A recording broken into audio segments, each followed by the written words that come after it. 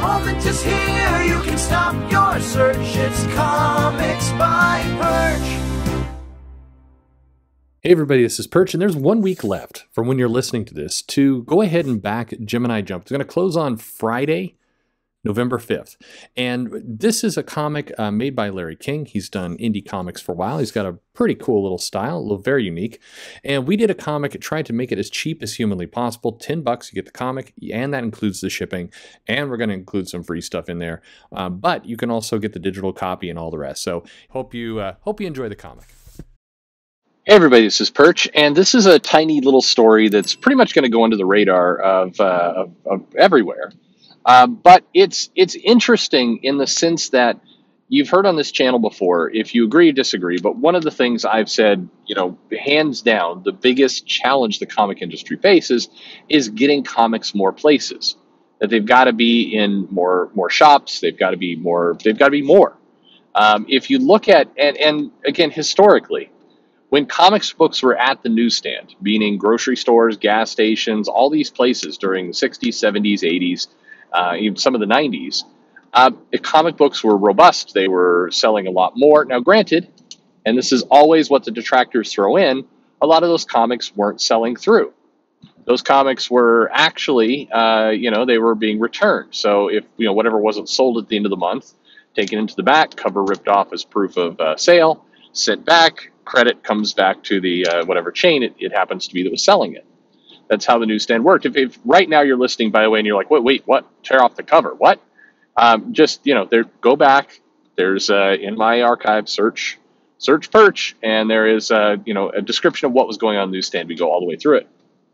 But it's absolutely true. When you talk about, and some people have brought up, well, comic books were selling 400,000 copies of a book. Well, the reality is maybe they were selling 200,000. There's a massive amount of comics being returned. It wasn't anywhere close to sell-through. Right now, and I know this also kind of bucks with some things you might have heard, the direct market in the comic shop is selling through a lot better than it did at the newsstand. And why is that? Because retailers don't have returnability. So if they get stuck with extra stock, it's because they over-ordered, and they take great pains not to do that again because it's coming out of their pocket and they have no way to reclaim it.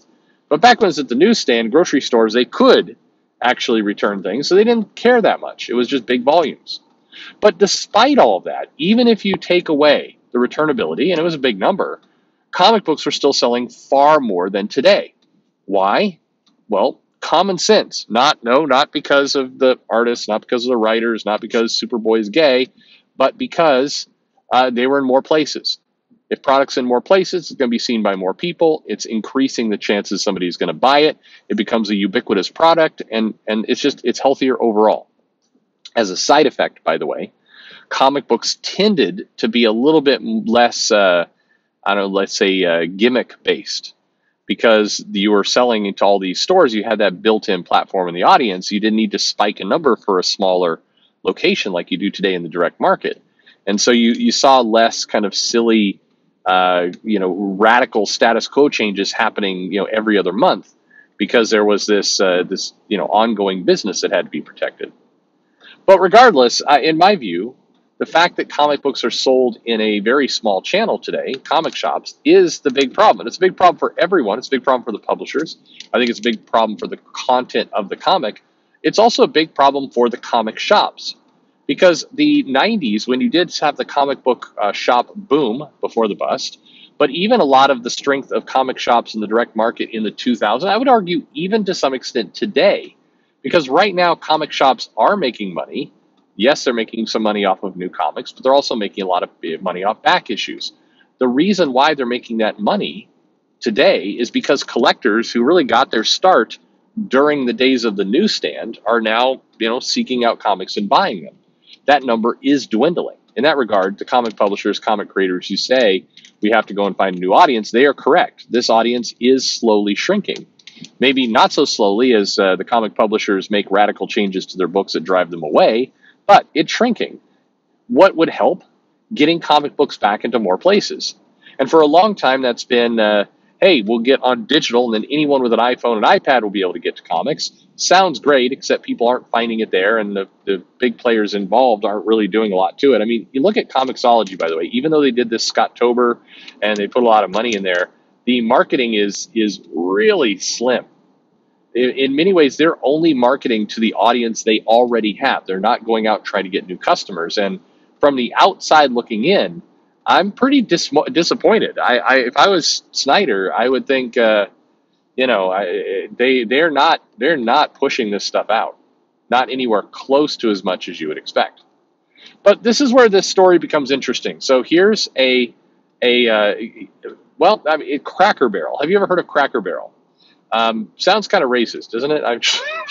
It's not. It's a restaurant, and it has nothing to do with any of that. But it's always funny if you're out with friends and they do not know about this place. So like, let's go to the Cracker Barrel. It's like, you get a sideways look. That's especially if you don't live in a location where Cracker Barrel is a restaurant people are familiar with.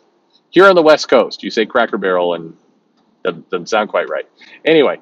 It's perfectly fine. It's a I don't know how would you describe Cracker Barrel? It's like Golden Corral or I don't know. It's like Red Robin, but not with burgers, but with other things. I mean, it's a chain that serves food. It's not the best food. It's not the worst food. It's food.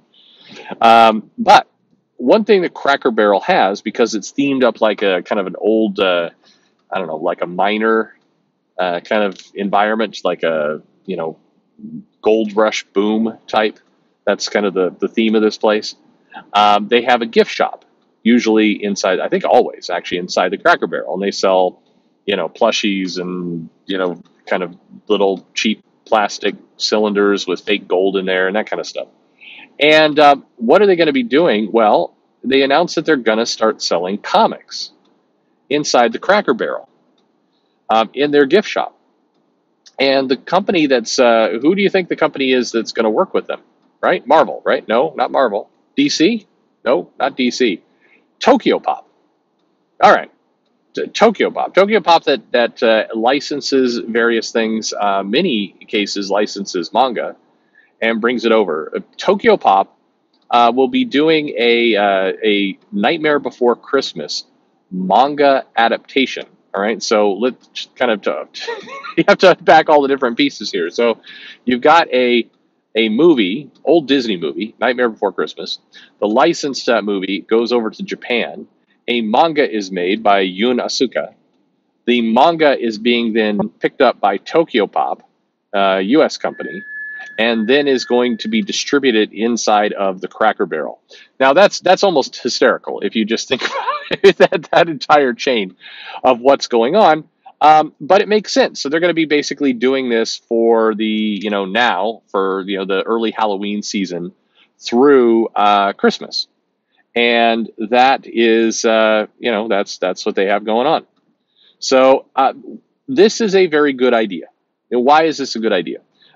First off, one of the things I've said in the past is we need to recreate the newsstand, but that's going to be kind of tricky to do because, the shopping behavior has changed. Parents are no longer really kind of keen on going into the grocery store, plopping their kids down at the magazine section, spending 30 minutes shopping for groceries and then picking them back up again. There's too much concern about, danger to your child to just do that. So nobody goes into the gas station anymore. There certainly is a convenience store, but it's most people pay at the pump and get the hell out. They don't. It's not a heavily trafficked location. So we've got to find more places to sell comics. Now, obviously, DC has tried their experiments with Walmart. Right now, we see Viz doing a hell of a lot of business at Target, where they're supplying manga there and everything else. And you're seeing the newsstand start to come back. But where it's coming back is almost entirely manga. Target, like as I said, Walmart did the 80-page DC Giants thing, and that was cool. But if you go to the books area, they are selling My Hero Academia and a bunch of titles there.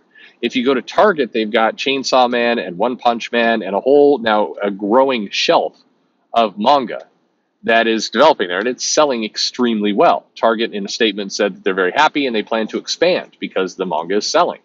Who isn't there? Well, Marvel, DC image. That's not entirely fair, by the way. If you go to the kids section, you will see kind of young adult stuff from Marvel and DC from time to time. You'll see like Raven Loves Beast Boy and this new Miles Morales made for kids YA thing is often in these places. But the newsstand is coming back up very, very slowly, but it's coming back largely driven by manga.